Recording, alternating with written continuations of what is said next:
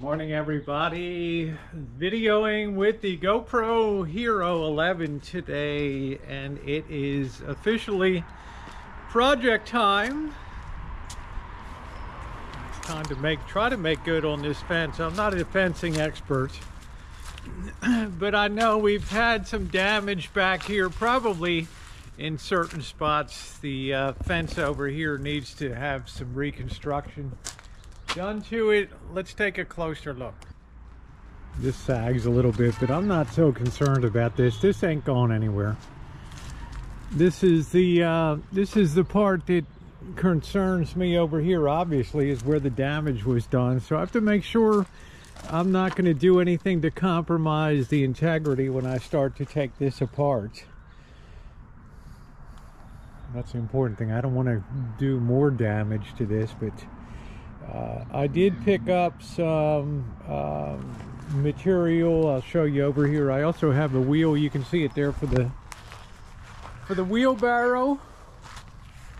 I think that's going to function a lot better than what I got. Oh, I got a big crow up there going crazy. How he's doing. And here's the material I got over here.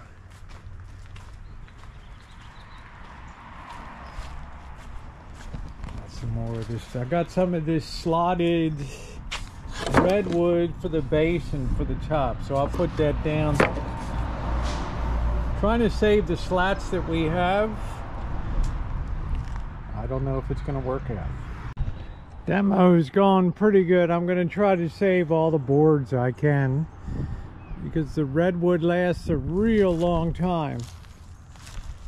And I can always put a little oil on this too. So the next thing I need to do, I'm going to try to put this top section on first here.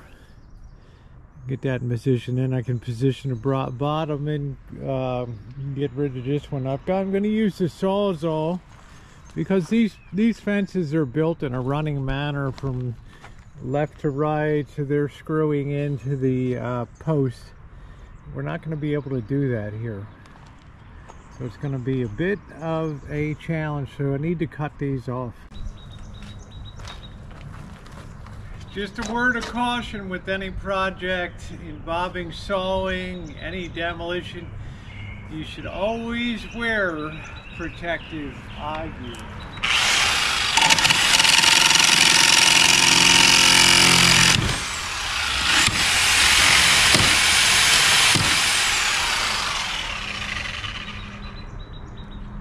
One down, we just need to get this other one. I'm going to get this from the other side.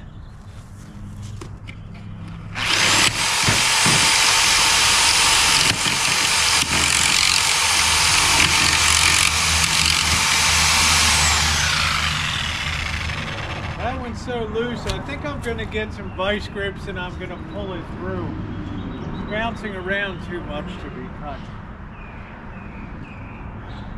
First one came in pretty good. I'm going to be using one slat to keep that in position. It'll be what we call the truth board here. It'll help get the alignment of how high I need to raise the redwood base here.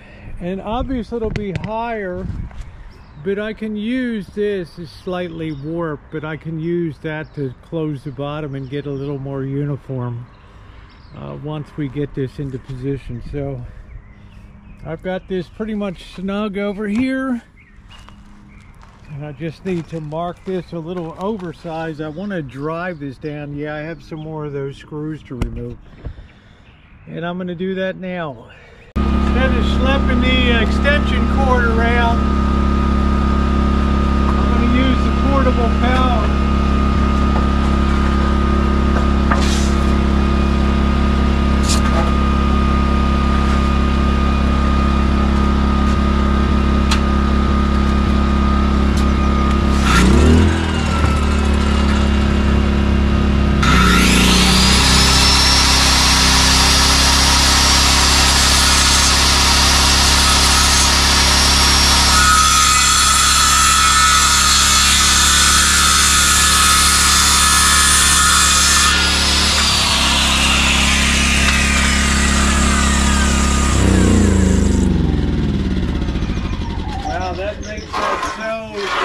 so we got the bottom base cut the length of it. Let's get some screws. We might have to pre-drill to prevent splitting, since we're going to be toe-nailing in as opposed to being able to come through the side. We have to hook these at an angle, but the weight's not that much, so it shouldn't be a big deal. So let me see the selection I have in the shop. We'll be on it. It's really important when you're doing any kind of carpentry that you always seek a level. And I like to use a nice spirit level here, just to make sure we are bubble in the middle and nice and level. I'm starting infill here to make sure we get the right height. Some are a little higher, a little longer than others, but I think it'll all work out. I can always lower that side down there slightly to make sure that these are all encapsulated. But it's going along pretty good. It's looking pretty good. I've got all the slats back in place, and yeah, I tried to keep the original slats because this is old growth redwood and it tends to last and last and last and last and last.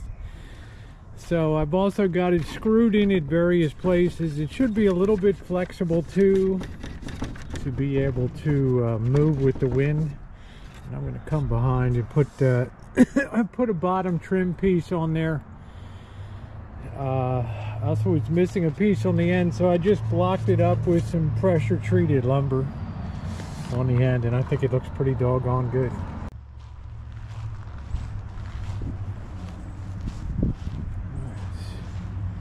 Got a little tiny bit of a bow in the middle, but just the wood itself might have been sitting out in the rain a little bit. But I'm going to try to cut the slats now and get that into position. You can see the old one here, pretty busted up. Ooh. And I'm going to use that as a guide template. I'm going to add about maybe 3/4 of an inch to it. Let's get on with that. Get this all laid out for the proper height here. I think I'm going to use the jigsaw, which I call saber saw, and get this cut up.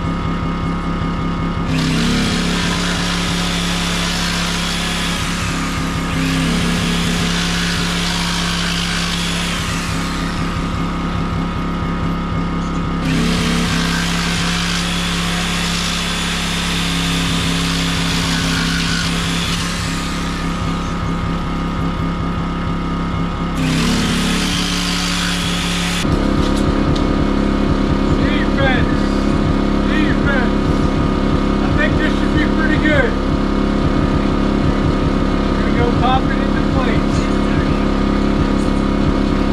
Don't forget, always wear your eye protection.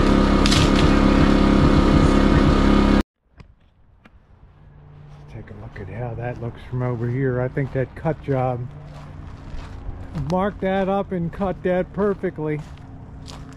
Oh yeah, that looks great. That looks great. So what I want to do now, I guess I could have been a little more careful with wood selection with the slight bow, but it was a good price and it'll straighten itself. I want to get some trim strips to put on both sides to capture the lattice work so it doesn't come out, and to make sure we're never going to have any slats come out the bottom here. So I'm going to go off to the lumber yard, grab that, but that's looking pretty doggone good. Back from the lumber yard, we've got a good trim. That looked nice the way I've trimmed that out, so this isn't going to go anywhere. And I only have to secure it from one side over here. So I'm working on the bottom now. Getting that all in place.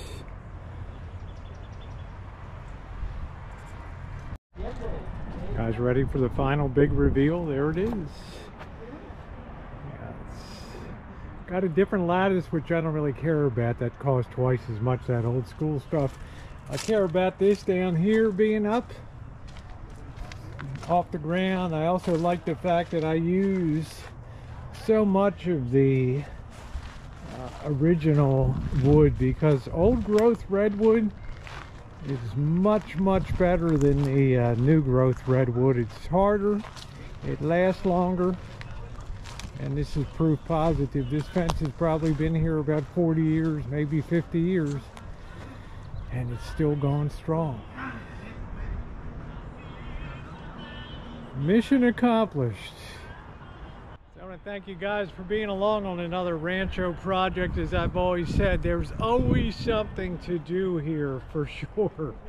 I got wheels to change out on the wheelbarrows and trees to prune. So if you're not subscribed, I hope you'll take a minute, subscribe, hit the bell for all notifications, and be part of the daily fun here, especially if you like projects. Thumbs up are appreciated. Thanks everybody.